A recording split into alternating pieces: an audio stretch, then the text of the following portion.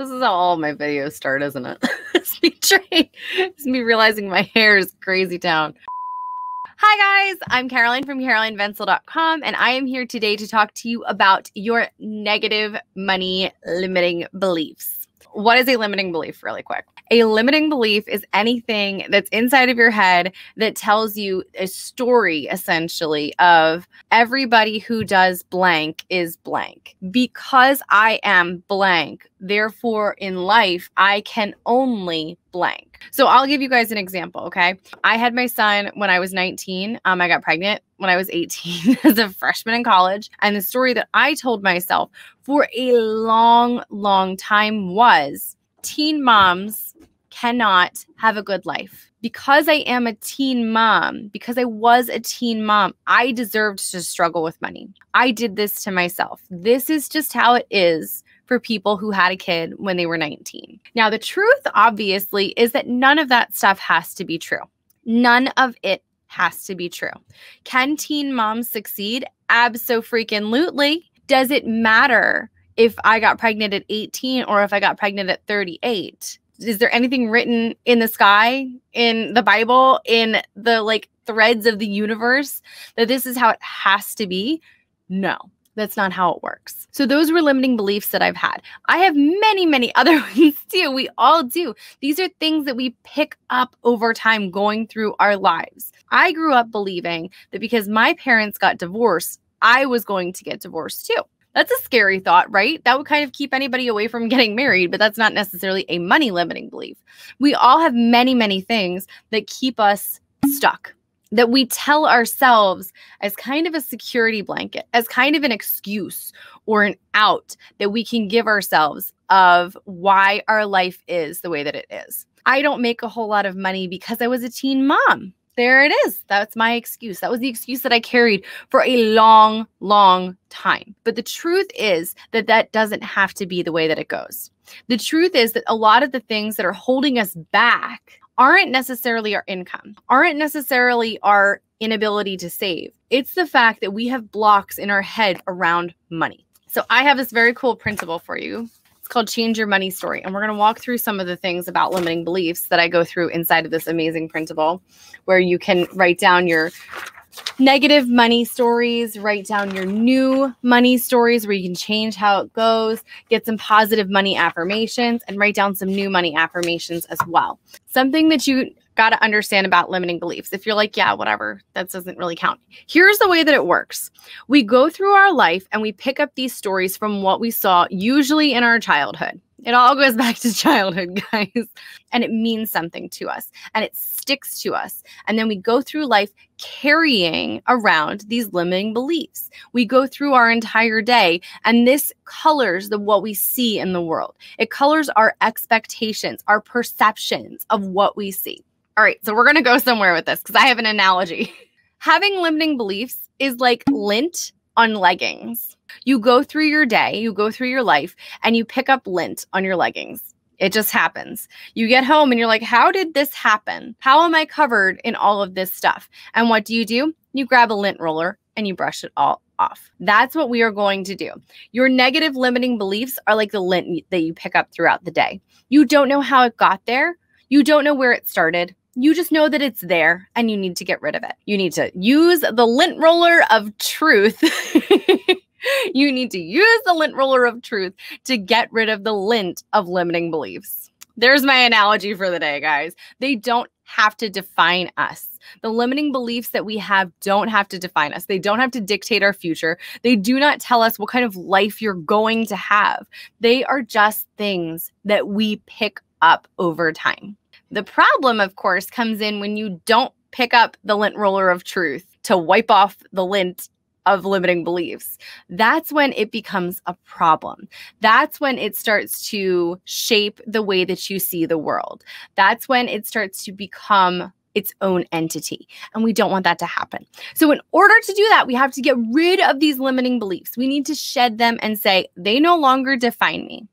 They protected my brain from the past. They were things that I saw, but it does not have to be that way in the future.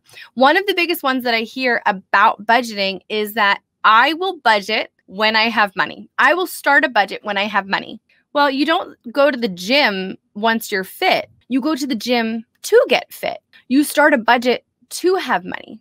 Another money limiting belief that I hear a lot is that only poor people have a budget.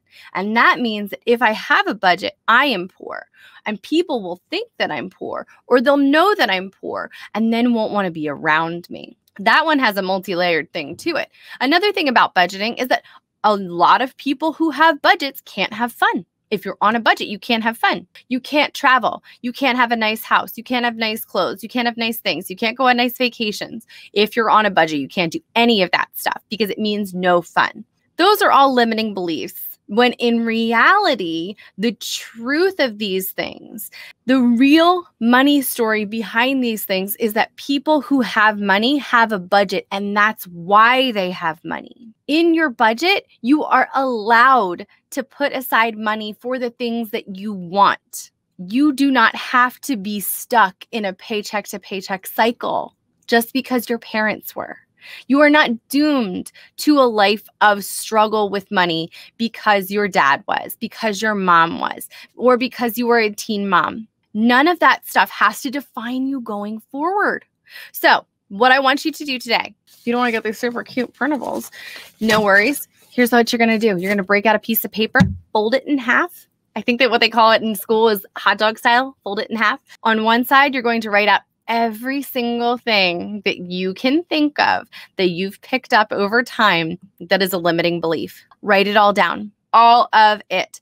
You're going to write out all of your negative limiting beliefs around money. I can't have money because people like me don't have money. Budgeting means boop, boop, boop, and boop. I can't be fun and have a budget.